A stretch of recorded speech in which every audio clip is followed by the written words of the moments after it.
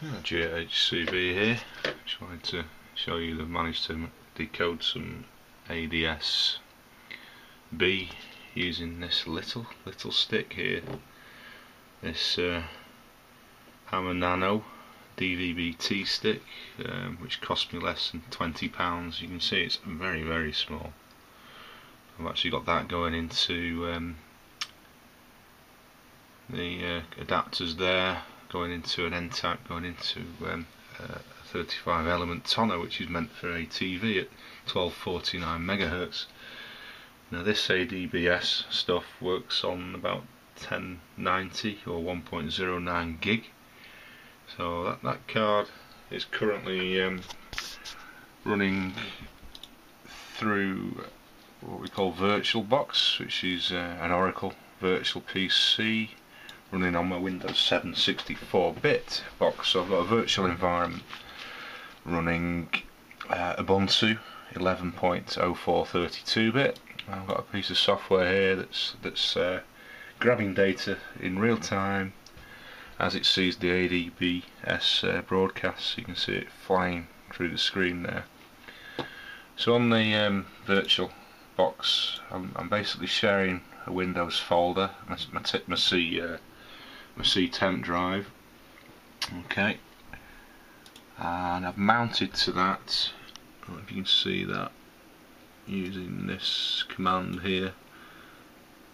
So I've done I've created a test2 folder off my home directory and done a sudo mount -t vbox sf temp, and then the home directory ~test2.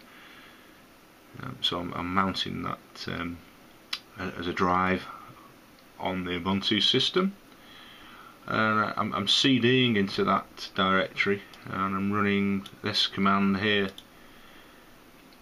which is a Python script to create a KML file. This is all using GNU Radio as a backend, and I've got all the information off hamradioscience.com. Just trying to see what the mod is that I used. Yeah, so I built the GNU Radio software on here. Did an RTL test to test the SDR radio. It's the rtl-2832 chip in there with the e4000 tuner, and that made sure that was working. And then it's a case of running some more commands to get this gr-air-modes package. So all the information's on hamradioscience.com. I'll put the link up on YouTube for that. So anyway, so now I'm running this command here, which is creating the KML file for Google Earth. So if I flick back to my Windows PC, I've actually gone to Google Earth and I've added a network link, and you can set network links to refresh. That's pulling in the KML file. So you can see here the actual aircraft that I'm picking up. So you know, I'm south of Manchester. I'm picking up virtually down to Cardiff and Bristol, all the way up to you know, the borders.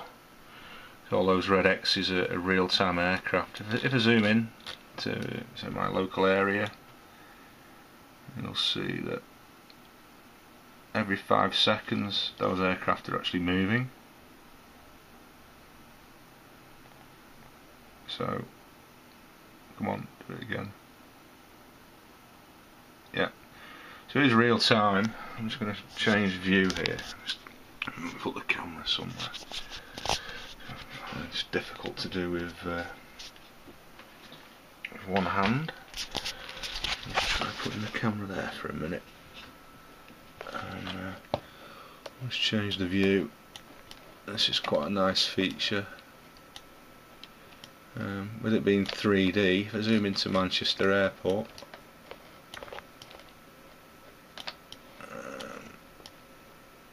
I'll try and show that now. It actually shows you the height of the aircraft. So it's hard to see, but there's two there coming in just above Wimslow. and then if I look further up there, you can see some more which are really high up on these white poles. So click on that one there. It says it'll even tell you, it's at 27,000 feet, heading 205 degrees, speed 371. It's just updated, so it's moved again. So you can see how high things are, and look at the paths.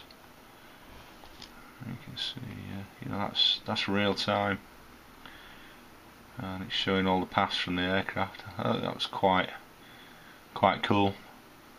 Anyway, so it's the first day playing around with this, and I'm quite pleased with the coverage. As I said, it's 1240 to 1250 megahertz roundabouts the antenna that I'm using, so it's not ideal, but it seems to be picking up an awful lot of aircraft, even though they're all transmitting on 1090 megahertz using ADS-B. So all good fun. G8HCB.